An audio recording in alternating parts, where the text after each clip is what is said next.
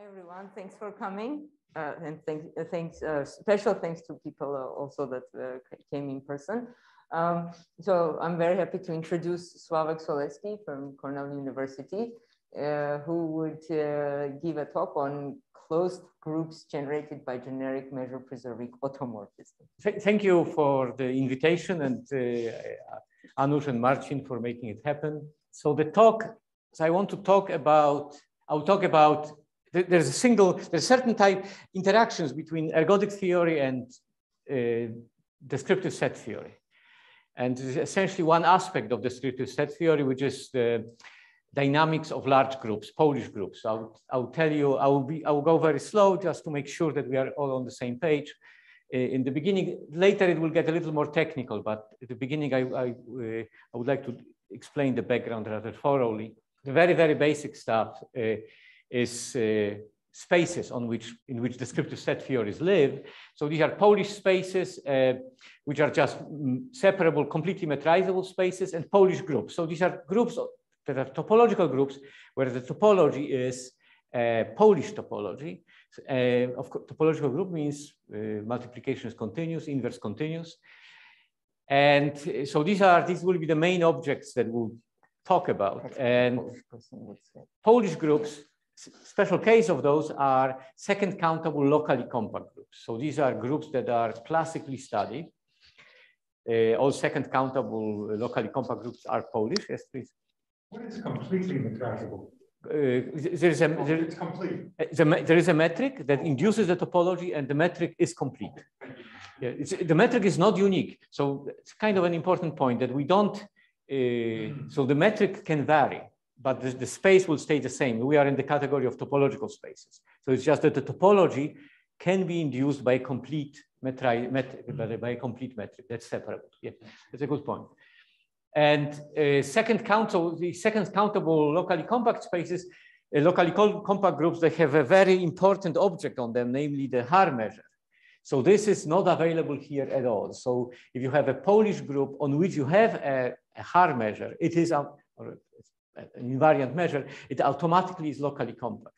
So all these classical methods are not really available to us. So what we have to have substitutes for those, and the substitutes will be either combinatorics or topological methods coming from substitute using sets that I will introduce in a moment, meager sets instead of measure zero sets. And these meager sets are kind of quite nice, and I will say a little bit about them. So, so a couple more important basic notions for us. Borel measure is defined on the sigma algebra. It's any measure that is defined on the sigma additive on the sigma algebra of Borel subsets of a Polish space. And now the ones that will be interesting to us for most of the talk are atomless. So no point is given weight, positive weight, and there will be probability measure most of the time. So such objects are all isomorphic actually to the Lebesgue measure on the interval 0, 1. So if this is a little too abstract thinking about the Borel measure, one can just think about the interval 0, 1 and Lebesgue measure on it. It's lambda. Even though at some point we'll have to go to measures that are finite, not necessarily probability measures, and it will be just convenient to have this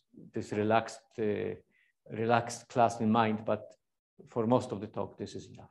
Okay, so this is this. Now, the very important, I already kind of alluded to it, the very important notion that substitutes for the notion of having measure zero is the notion of being meager. And now, being a complement of a small meager set is called, sometimes they are called co-meager or generic sets. So this is the notion of genericity I want to introduce. Again, it's very general. It is applicable to in any Polish space. We'll apply it only on groups, but it's definable on any Polish space. And then, so here how it goes. These are the small sets. So think of them topologically zero sets. So I said there's nowhere dense.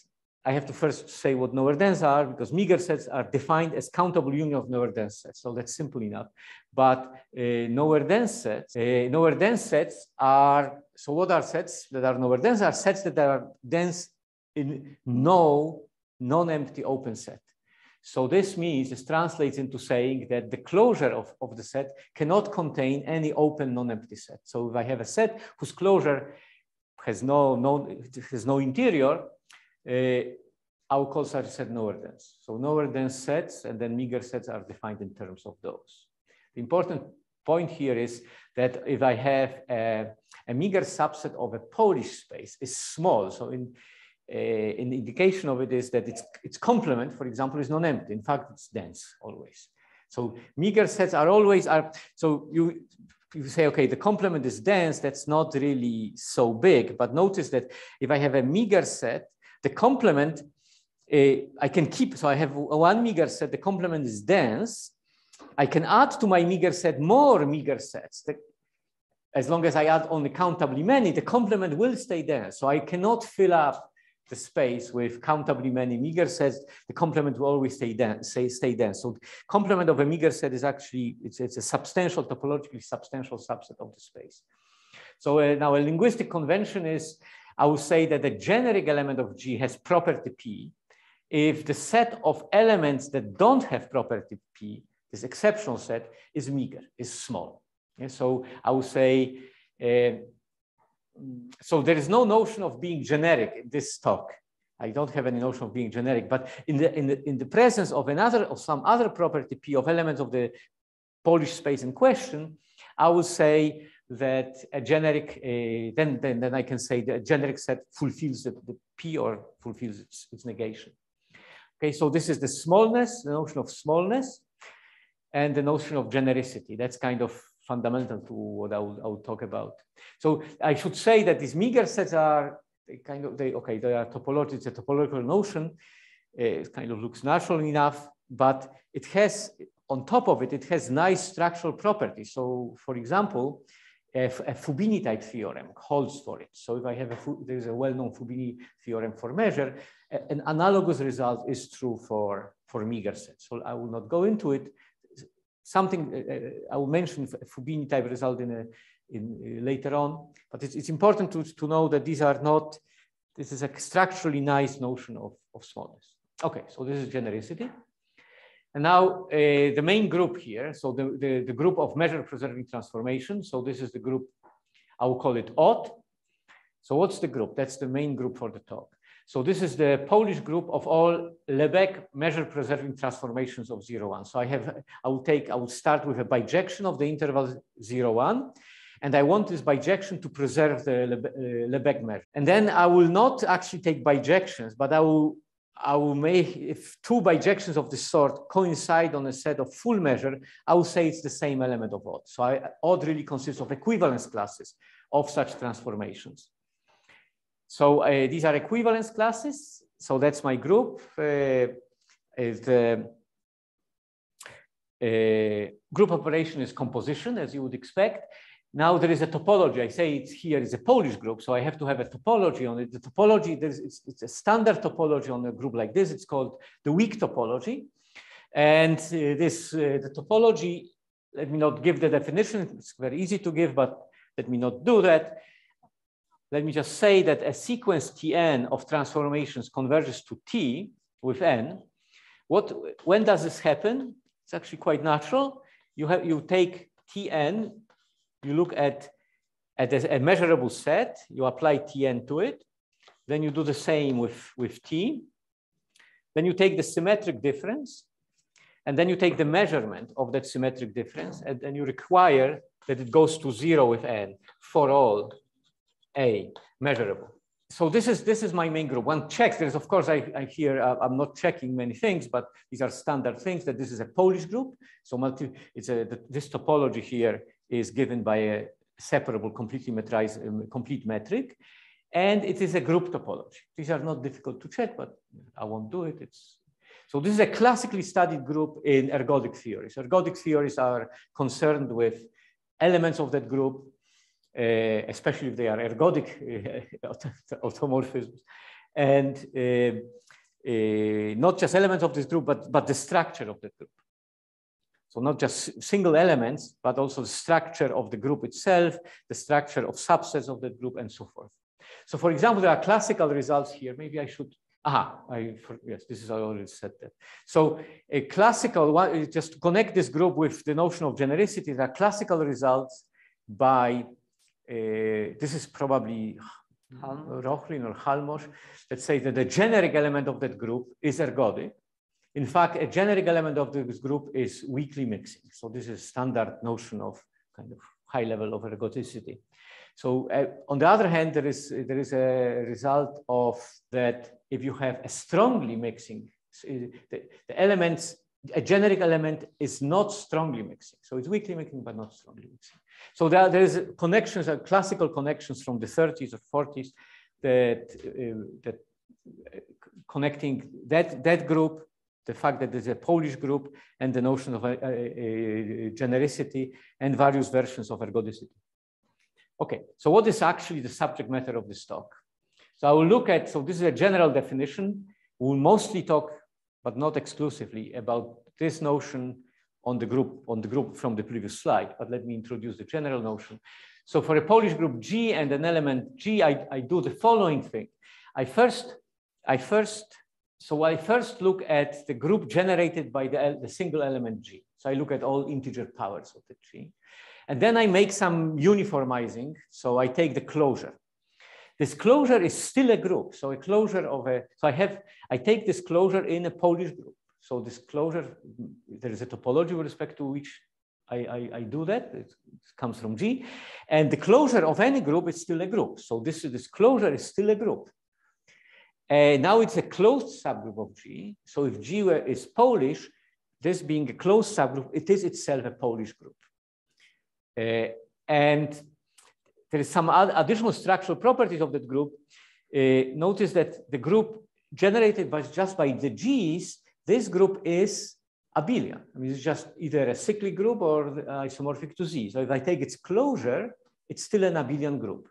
But one can, by again, some older results for at least for, so maybe let me hold off this remark for a moment. So what we will actually talk about is this group OT, and I will look at groups, this closed group generated by single element of OT, and it is, so these are closed abelian subgroups of OT. It's a classical result that says that for a generic T, this group is actually uncountable. So even though the group of which I'm taking closure is a countable group, it's Z or a cyclic group, these groups are most of the time uncountable. Yes, so my main point here will be, my main aim is to analyze groups of this sort for a generic T. So I want people look at, say, some property P of transformations, and they ask, is it the case that of groups of this sort, is it the case that the group of this sort has property T for most T's, for a generic T? Now, these are the questions I want to ask here, right? What is the behavior of these groups for generic T? So one should say that this is connected with another subject that is dear to descriptive set theories, namely equivalence relations. So there is an natural equivalence relation of isomorphism. If I have T1 and T2 in my group OT, so I have T1, T2 here, and I make them equivalent if they are isomorphic. The notion of isomorphism here is that of conjugation. So this is one equivalence relation that one can look at. This equivalence relation, so this is an equivalence relation on OT. There's many results that testify to so initially, von Neumann, a long time ago, had this dream that one will be able to classify elements of OT, equivalence classes of this equivalence relation on OT. One will be able to find some invariants, attach invariants to elements of the automorphism group that will classify elements of OT up to this equivalence relation. This dream turned out to be very far from reality, and now there's many results that testify to a very erratic behavior of that equivalence relation. Now, what I'm doing here, in fact, is considering a different equivalence relation. So this is what ergodic theorists, this was another program in ergodic theory, where instead of this, I make these two T1 and T2 equivalent if the closed groups generated by the T1 and T2 are equal. So notice if I have that, sorry, isomorphic as topological groups. If I have this equivalent, T1 and T2 are related in this way, there is an immediate isomorphism between the same conjugation, gives me an isomorphism between these. But if I just require these two groups to be isomorphic, it's very far from, I'm much more liberal, I'm much more generous, very far from T1 and T2 being conjugate to each other. In fact, this isomorphism, this group isomorphism, that is a homeomorphism between these groups, we don't require that T1 be mapped to T2 at all. T1 may be mapped to some other place in that group here on the other side. So this is much more generous. And then the hope, the next hope was that perhaps this equivalence relation behaves in a much nicer way than this one. It is much more generous, has bigger equivalence classes, and the hope even was that this equivalence relation will have a generic equivalence class, in the sense that there will be a single class of that equivalence relation that is a generic set. So a generic T will belong to a single equivalence class. This would mean if I take two generic T1 and T2, these groups are actually isomorphic to each other. So within that equivalence class, all these groups are isomorphic to each other. So there's a single group that all of them generate. There is a Commiger set such that elements of that set generate a single group generate a single closed group. And so that was kind of the next phase of the dream. And then the main question will have to do with that, with kind of looking for a generic equivalence class. Okay, but let me first say a little bit. So I hope we know where the aim is. So now the Boolean actions. This is an important. This point is just an aside, but it's an important notion. What follows? If I have a Polish group, a Boolean action of G is just a continuous homomorphism from G to odd. So it's really a representation of G in odd. The word action is justified by the fact that G acts.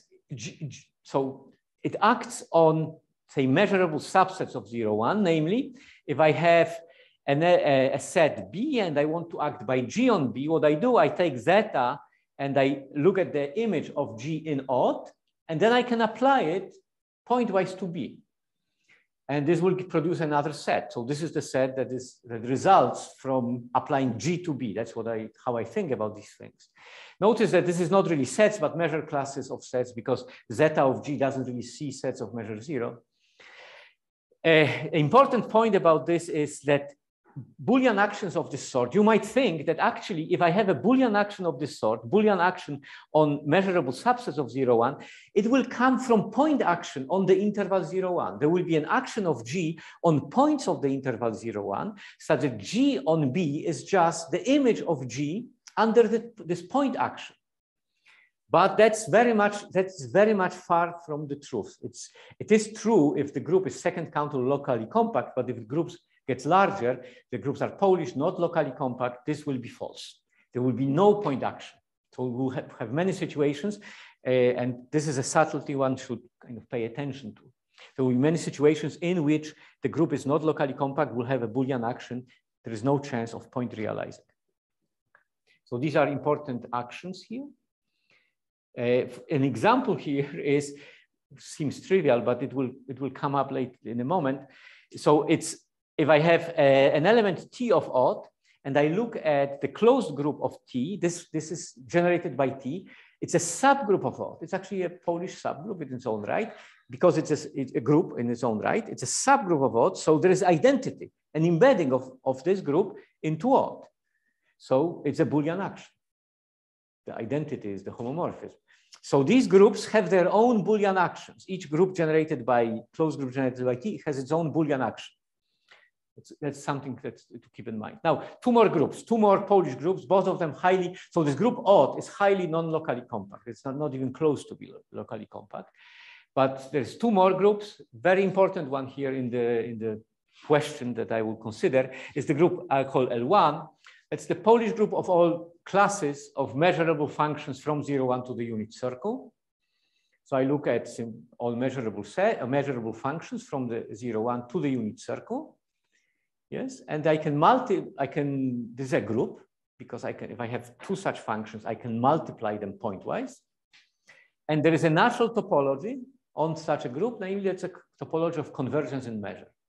So this is, in this case, because this, the target space is bounded, all the LP, except for p equal infinity, topologies are the same on that group, so it doesn't matter so much that it is convergence in measure, but this is the right topology here, especially when I want to generalize it to other group other than the circle. Right? So I have convergence in measure is simply a sequence Fn converges to F if for every epsilon, if I look at the set where F and Fn are farther apart, all the points at which they are farther apart than epsilon, this set has to be as small as I wish. So as n goes bigger, this set its measure goes to 0. Right? So standard convergence in measure. Right? So this is a Polish group. Again, once checks that, it's easy to check. It's an abelian group, abelian Polish group, also highly non-locally compact. Any questions? This is the, okay. And then the last one, the very important in general, is the unitary group. One takes the Hilbert space. To fix attention, we'll take infinite dimensional complex Hilbert space. I look at unitary transformations of that H. So bijections of H that are unitary. And again, I will take it with composition, and I will take it with the standard topology there, strong operator topology. Let me not go into it. These topologies are important to know that they exist, but because I won't be doing any proofs, it won't matter so much what their definition is. Enough to say that they are canonical topologies on all these groups. All these groups come with these topologies. If you look at them, that's the topology we would put on them. So this one has also this is a Polish group topology on U. So we have these three groups. Odd is the main actor here, and L0 comes into the main question that I will talk about. And this U is actually a very important group in its own right, but it will play here an auxiliary role, important in proofs. So there are these three groups, Polish non-locally compact groups.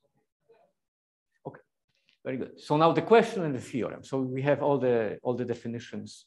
So any questions about the definitions or anything like that? Okay. So the question and the theorem. So what's the question? So recall that.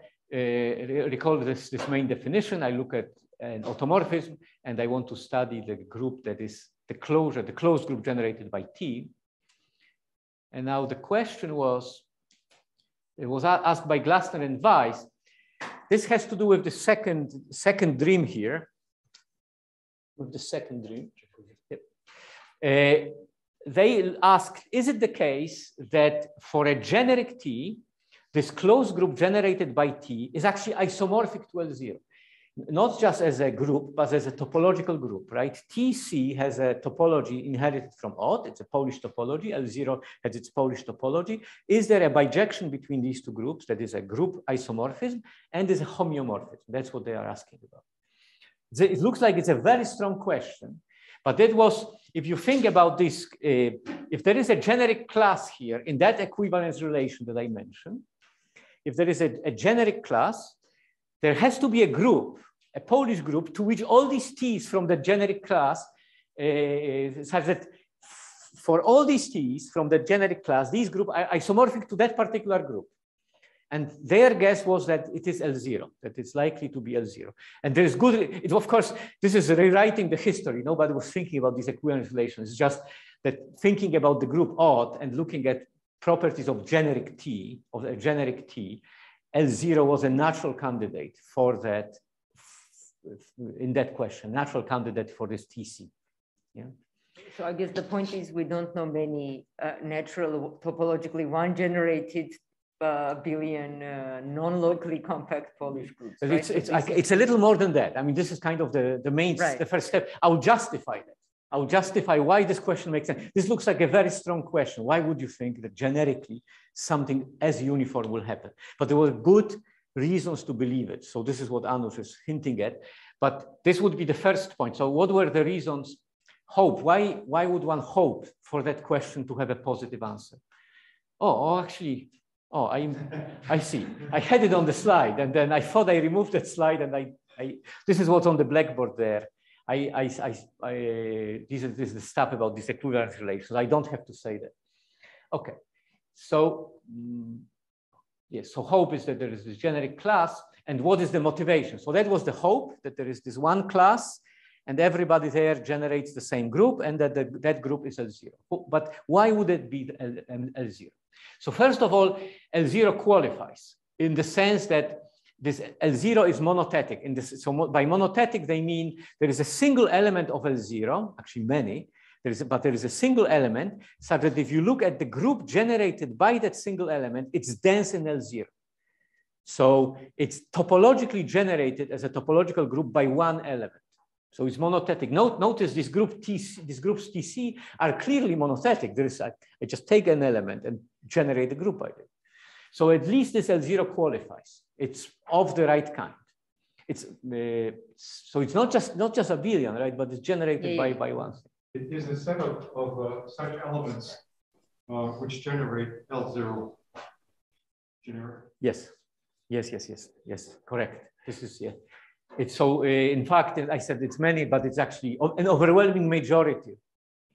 Your guess is correct. Overwhelming majority of elements of L0 generate L0 topologically. It's a generic set. Yeah.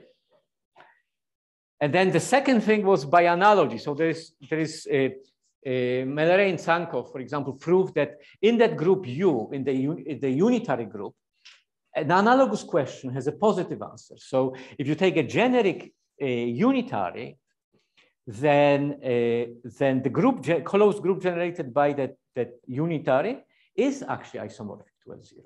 And the unitary group is related to odd. There is a canonical embedding of odd into U, and there is also a canonical embedding of U into odd. So this was a good analogy. But one has to say, in all honesty, U is much easier to work with. You have these big matrices. There's things you can move things around much more freely. So when one analyzed that question, it was a good thing. I was in the camp that it is L0. That the answer was yes for a while to this question about odd. And this was like a good indication, but it was clear that the method, one will not just take the method and somehow modify it to work for odd. This looks like it's much more difficult for odd. Okay, so now the structure. These groups TC, for a generic T, each, so Ageyev, this is the first result in a series of results proved by, it was a Russian school of energodic theory. There were several results proved along these lines. This is the first one by Ageyev. For a generic T, each finite abelian group embeds into TC. So for a generic T. So for a generic T, this TC contains every finite abelian group. And in fact, much more. So this was proved later on. So this L0 has that property very easily. L0 has lots of toruses inside. So every finite abelian group is a subgroup of L0. So if TC is L0, that's automatic. Yeah? Another dynamic reason was Glasner and Weiss proved that for a generic T, the natural Boolean action of T is what they called whirly. So this is a notion of, it's a very strong ergodicity notion, kind of a weak mixing for large groups, for Polish groups. And so in particular, this action of TC, this natural Boolean action doesn't come from a point action of TC. There is no point action. Generically, this TC does not act on points. So this was proved by Glasner and Weiss. And again, this is known abstractly for L0. Every ergodic action, Boolean action of L0 is whirly, kind of from general principles. So if TC were L0, this would be automatic again. So there were many there was structure, dynamics, there was analogy, reasons for believing it. There's one property of T's that is kind of conspicuously missing here, and these are spectral properties of T. There was no connection between, and people studied spectral properties of a generic T. There was no connection between the spectral properties of T and the closed properties of the closed group generated by C. So this is missing here. It doesn't mean it doesn't fit the picture, just there is no connection, which was somewhat suspicious. And this will be the key. So the answer, however, so there were all these positive things, but the answer turned out to be that it is no. So for a generic transformation T, the group TC is not isomorphic to L0. So even though there are all these indications, and I just gave a few indications, there's more theorems around these kind of positive results, but the group TC is not isomorphic to L0. So this, if you want to prove this opens the door, if you start suspecting that, opens the door for descriptive set theories, because if you want to prove that TC is isomorphic to L0, that's essentially, you think all the hard work will be in ergodic theory. You actually, L0, you essentially would only use the definition. You just somehow produce this isomorphism. But if it is not L0, how do you do it? So it will be half of the action is studying the automorphism group. You have to know something about this TC, but the other half of the action will be in just abstractly studying L0. How does L0 act? And this is what descriptive set theories do. They look at groups, these non-locally compact groups, and study their action, their dynamics. And then you have to hope to find a mismatch between what you know about L0 and what you want about TC. And this mismatch will have to do with spectral properties. So what is the rough outline? So this is the main theorem, and now I'll talk about its proof. Okay, so the proof will have 2 points. So let me just say it like this. So first of all, if that were to happen, L0 topologically as a topological group isomorphic to TC for a generic T, then the first point would be proving that there is some Boolean action of L0. There's one at least, which has spectral properties similar to spectral properties of a generic. And so I have to, the thing is, we'll have to construct that. It will have to be a construction like this. And then the second conceptual thing will be to explain what are spectral properties of L0. Not clear at all at this stage. And what it means to be similar, not clear at all. So conceptually, the difficulties are here, but then technically it turned out that difficulties will lie here. One will have to show that, there is an action whose spectral properties are similar to spectral properties of a generic T. And second point will be that no ergodic Boolean action of L0 has spectral properties similar to spectral properties of a generic T. And there is a clear contradiction between 1 and 2, and we are done. This assumption in 1 couldn't have been true.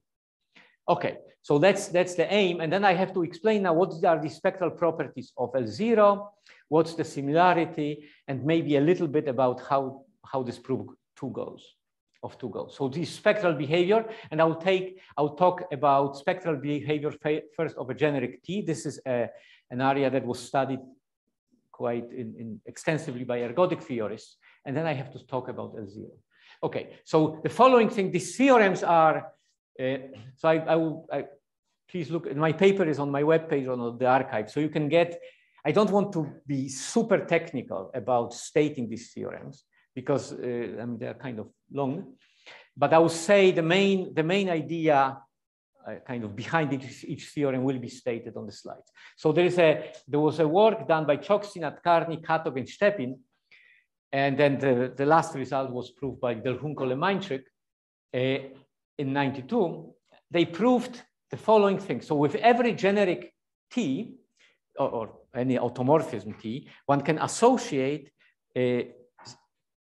its maximal spectral type. So for each automorphism T on just an abstract measure space, with each such T, I can associate actually a sequence of measures on the circle.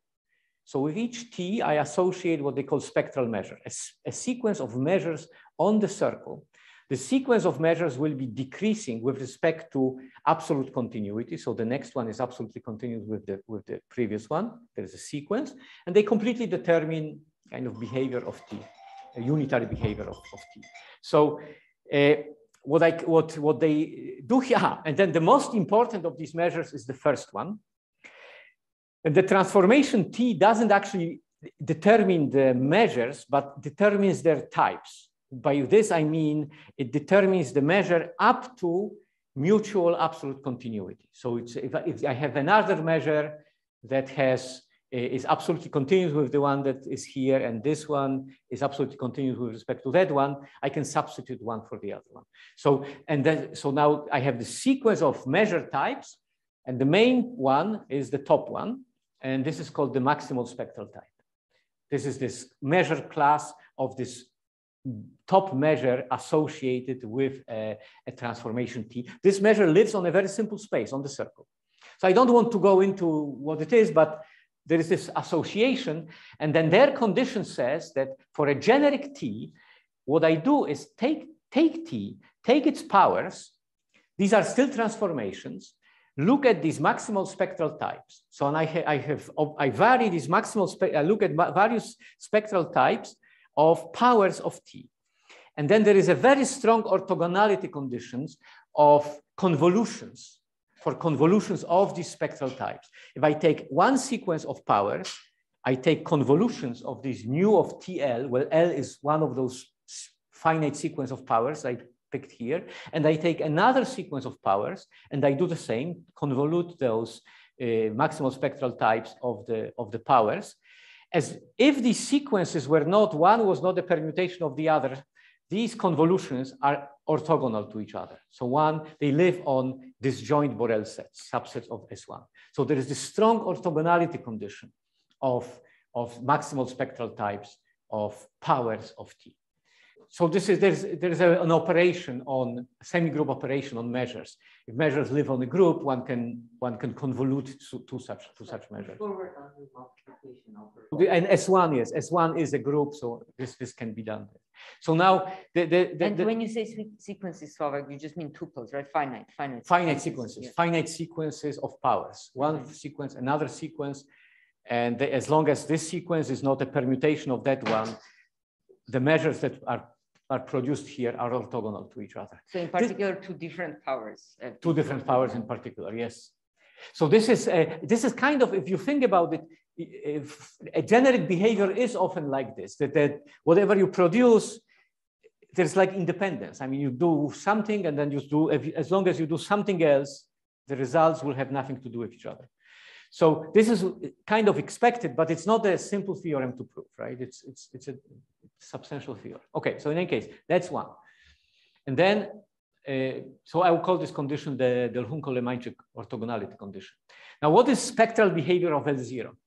So now I have to define. So what do I actually mean even by that? I want to find a classification of unitary representations of L0. So what I mean by that is I want to go and study continuous homomorphisms from L0 to the unitary groups. That's the object. And then, okay, so what are the ones that I can easily define? These are, look, there is a very simple one. I take phi is an element of L0. L0 of what? There is a L0 of lambda S1. So lambda, it's on the interval 0, 1. There is measure lambda there. So what I can do, I can consider L2 of lambda, L2 with complex values. So this is a Hilbert space, L2 lambda C. C is complex, right? What I can do is take an F in L2 and just, if I hold phi in my hand, I take F and I just multiply it by phi. This produces another element of L2. So I just acted by phi on the Hilbert space L2. So, and if you check, it's easy to check, this is a unitary operator. So with every phi, this association F goes to phi times F is a unitary operator. So with every element of L0, I associated a unitary operator, and it's a homomorphism, easy to see. This is a very simple-minded guess of what representations of L0 are. Now, okay, now you can, if you have that, you immediately see that you really didn't have to take L2 of lambda. You can go down to any absolutely continuous mu with respect to lambda and just do the same formula for L2 of mu, and it still works. So you have more representations because you change lambda to mu. Well, okay, and then you take, not only you realize that you don't have to multiply by phi, you can fix a power k, an integer power, and multiply by phi to the power k. These are still a unitary representation. And then you think, okay, maybe that's all, but it's clearly not all, because what I can do is I can take not the interval 0, 1, but I can take, for example, the square and have 1, so 0, 1, 0, 1. I can put a measure here on the square, mu, and I can, you see, I have powers there. So I have a measure and a power. So here I will have two powers, K1 and K2 on these two axes. And then I will act on L2 of mu by phi. So where does phi comes from? I will take this phi here in L0 and the same phi here in L0. What will I do? I will take a function f in L2 of mu, and I want to act on it by this phi. How will I do it? I take the projection down, pull back phi by that projection, raise it to power K1, do the same here, projection, pull back phi, raise it to the power K2, multiply the two functions that I got, namely pulled back phi to the power K1 times pulled back phi to the power K2, and multiply f in L2 of mu by that product. And it's still, as long as the marginals of mu are absolutely continuous with respect to lambda, this still works as a unitary representation.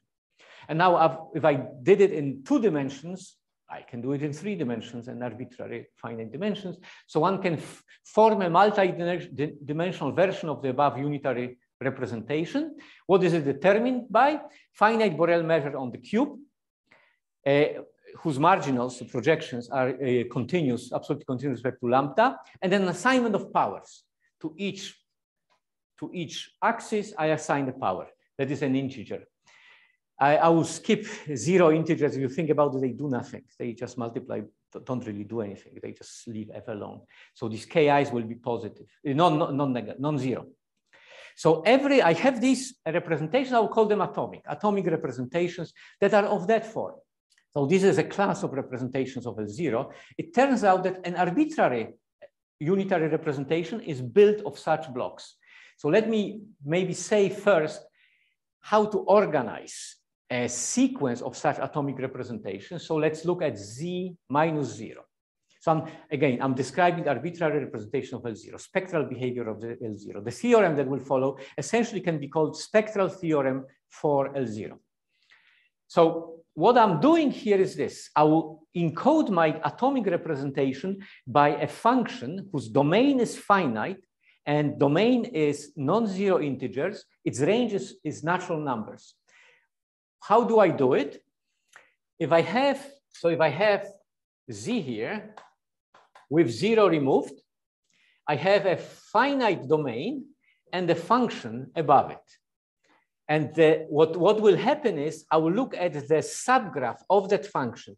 This will encode for me the powers. So remember, these representations, there is a measure to it and a sequence of powers. This will tell me what powers show up. Namely, if I have a k, say k1 in the domain, this power shows up.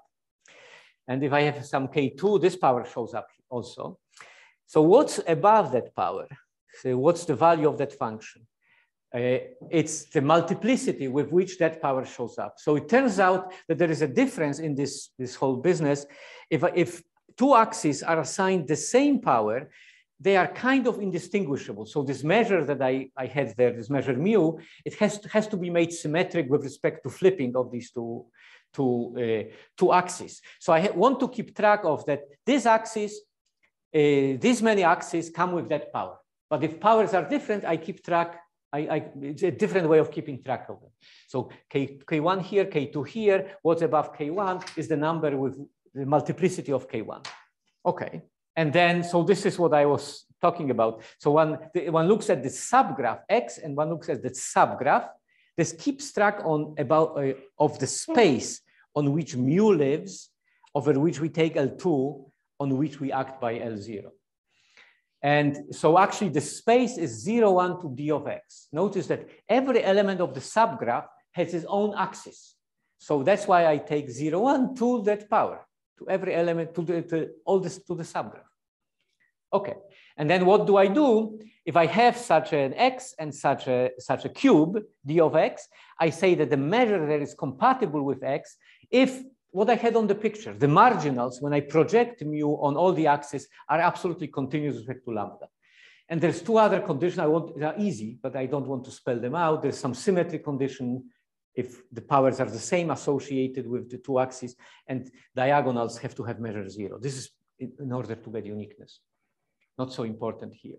So, and then notice that an element x like this and the measure compatible with that x completely determine an atomic representation of L0 on L2 of mu, just like I described it on this square here.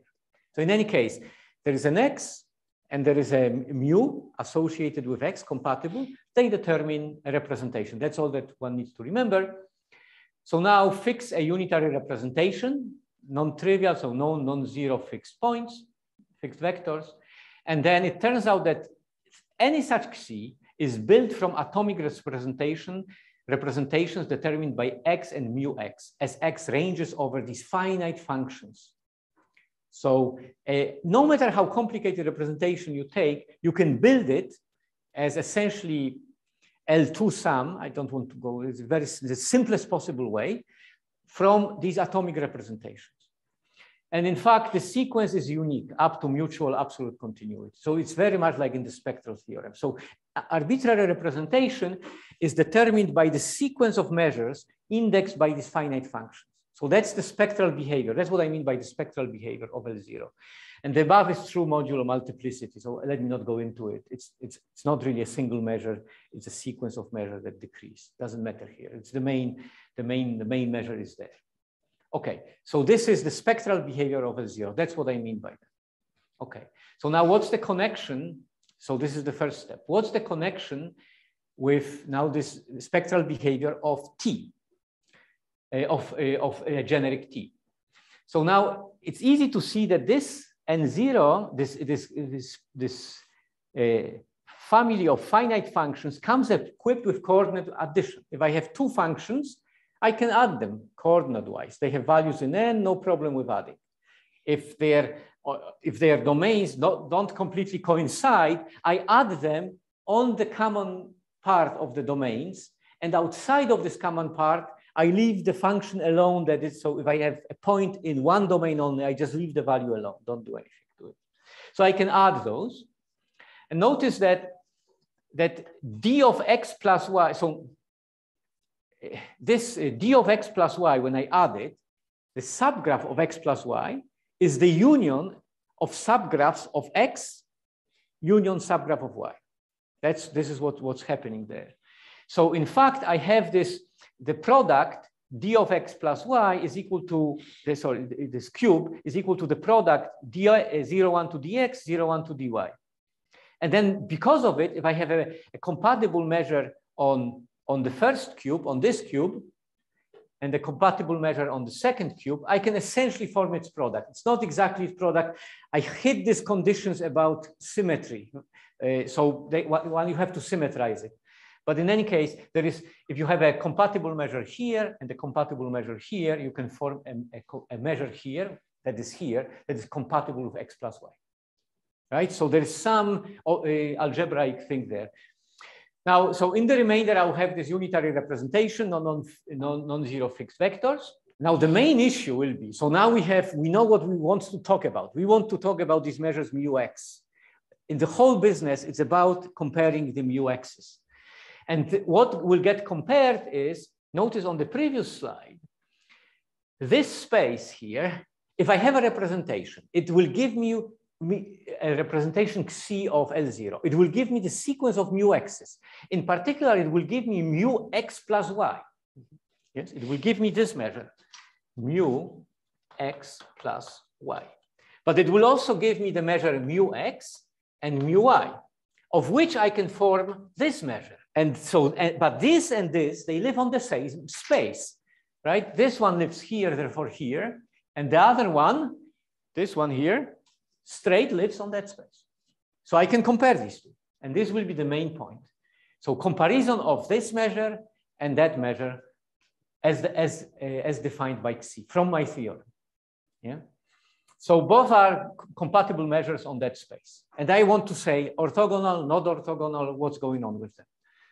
Okay, so now the first theorem here, so it was formulated in a different language. So this language that I just defined was not present in the paper, but this is the translation of what he proved. So my student, Mahmoud Etedadi Aliabadi, proved that if I have a unitary representation of L0 without non-zero fixed points, so no non-zero vectors that are fixed, then what happens is this.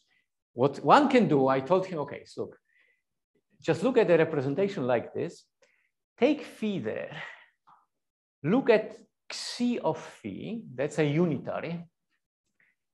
One can assume that one can still compute the powers and compute the maximal spectral types. These are things computable not just for automorphism, but for unitary operators. Take those and simply assume that for generic phi, the Delhunko-Lemaitre condition holds, that this orthogonality condition from Delhunko-Lemaitre just holds for this abstract representation. There is no Boolean action, no nothing, no t's, no odd.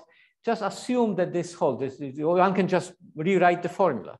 What does this mean for that representation, xi, in terms of these measures from my theorem, this mu x, mu y? And what he proved, he gave a precise translation. But this is a special case of his theorem. He proved that then there is orthogonality here. If you have that for a generic phi, then for my measures, for that representation, these two measures will not compare with each other. They will be orthogonal to each other for all xy. So you have this orthogonality for all xy, no matter what x and what y you pick. Yeah? So orthogonality translates into orthogonality. Yeah?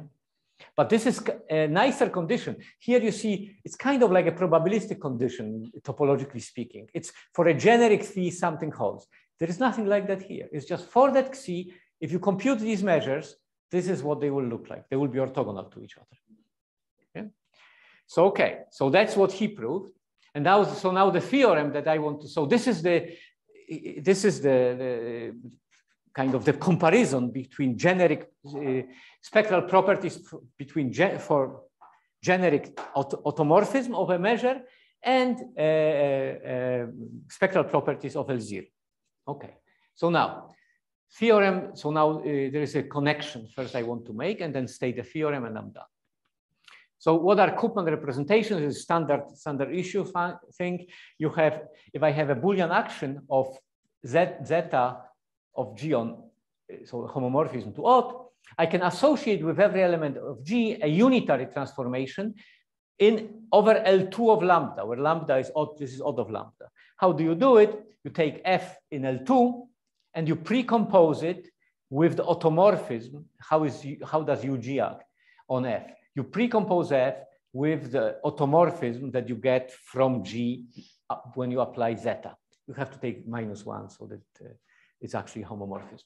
So these are the Koopman representations. They're special representations of G, not arbitrary, coming from actions on Boolean actions, coming from Boolean actions. Okay, so now once you have that, so what is the connection? So the proposition, there is a proposition here that uses Etedadi-Aliabadi's theorem and uses Delhunko-Lemaitre, and there is this Fubini-like argument here. And it says that if you assume that for a non-meager T, this is isomorphic to L0, then there is one ergodic Boolean action of L0 whose Koopman representation behaves like Etedadi-Aliabadi's conclusion, that these things are orthogonal to each other. So this is perhaps not so strange. You have many T's, say commeagerly many. Most T's are, this is L0. This is L0. For most T's, Delhunko-Lemaitre orthogonality holds. This is from the theorem of Delhunko-Lemaitre. Therefore, you might expect there will be an action of L0 such that for generic element of L0, not of odd now, but of L0, this Delhunko-Lemaitre condition will hold.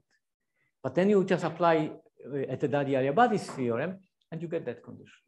So this is perhaps to be expected. There is some descriptive set theory to be done, a Fubini argument, Fubini-like argument needed here. And I have now one representation, one Boolean action, ergodic Boolean action of L0 that looks strange. This is this strange condition. And then, okay, and then you prove the theorem. That's where the bulk of work is actually, and I won't go into it. That if I have the Koopman representation associated with an ergodic Boolean action of L0, not only these measures are not orthogonal to each other, they are actually always, this measure, this product, is always absolutely continuous with respect to the measure that the representation gives me for x plus y.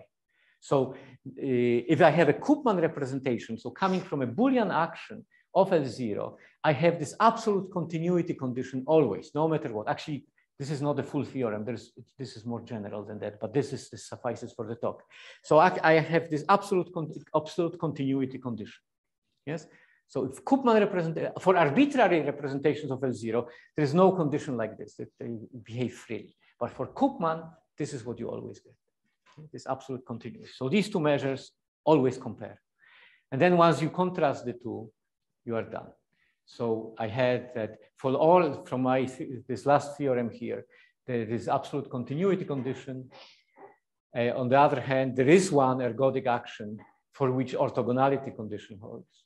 Now, if I say, okay, I have one that is like that, for all of them I have like that, a situation like that, then for that one I have this and I have that. If you just think for a second, this means that all the mu x's are actually 0. And if all the mu x's are 0, this action couldn't have been ergodic. It's a trivial action. So then we reach a contradiction, and we see that we could not have a non-meager set of T's such that TC as isomorphic to L0. That's where things went wrong. Okay, let me perhaps finish here. Thanks. Any questions to Sławek? Equivalence relation. Yes. Is it even known if there is there another candidate for possibly? No. Okay. So this is exactly, yes. So that's the perfect question here. So one wants to see if the question is there a single G such that this, and there is no candidate for that. There is no L0 was the only one, and it's wrong.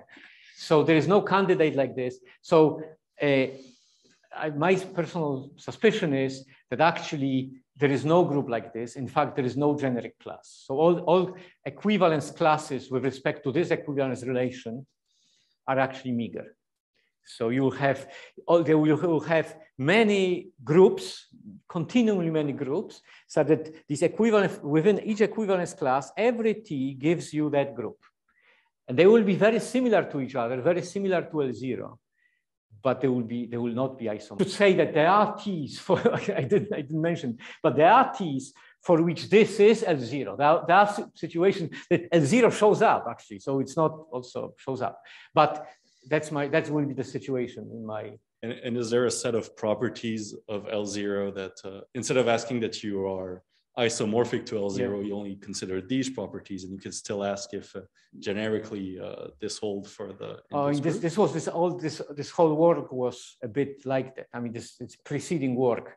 So essentially, what you came up, except for the spectral properties, essentially anything that you would guess. You look at L0, you guess some property. You would normally be able to prove that this is the generic thing.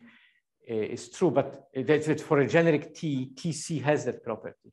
There is one, okay, you are asking very good questions. So there is a question of Glasner and Weiss. So all these questions are quite old. This question that we talked about here is probably 15, maybe 20 years old. This is a little younger, maybe 10 years old, but still wide open.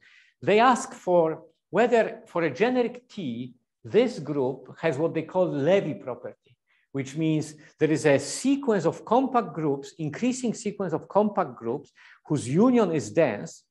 And these compact groups, with respect to the Haar measures on them, exhibit what they call a concentration of measure property. And this is not known. L0 has that property. So okay, I'm being recorded, but so I would say, there is a hope that the answer is yes here. And this would actually can go both ways, because this may, you might say, okay, so you are still proving that you are similar to L0, but this could possibly be used You answer yes to that. And this gives you a way that these groups, all these groups are so similar to L0 that you will be able to run the same argument that we ran here for L0 in order to prove that that particular group is not generic.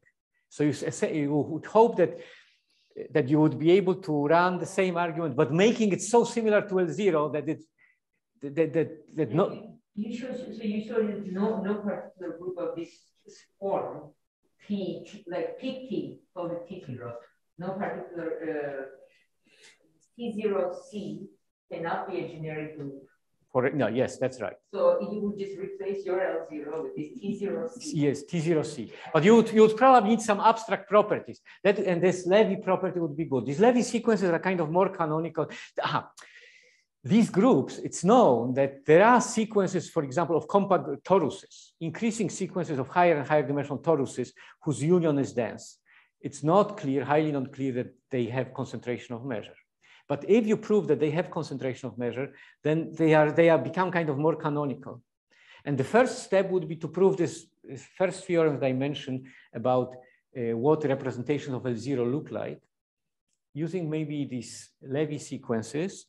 And there is a theorem that I had some time ago that you see this group is also in another way similar to L0. L0 behaves like it has a tangent space. This is a Polish linear space of measurable functions with values in R. There's an exponential map here that is onto, which is a continuous surjective homomorphism. For these groups, the same thing happens, except here you don't have L0, but a closed linear subspace of L0 and the continuous homomorphism.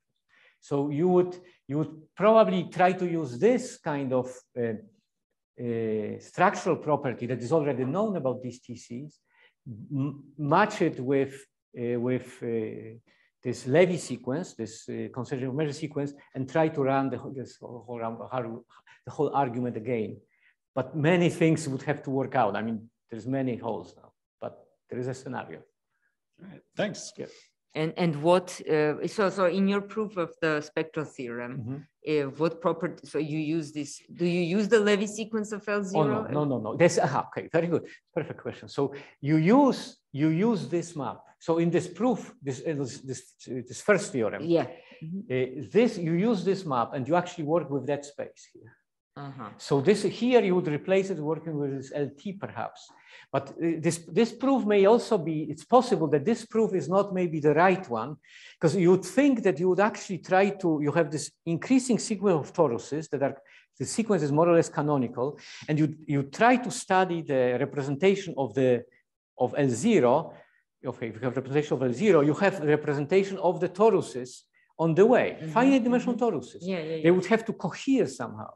And you try to get from your knowledge of representations of toruses, take a limit and get this spectral theorem that you just proved for L0. That's not how the proof goes. Right. It uses some functional analysis.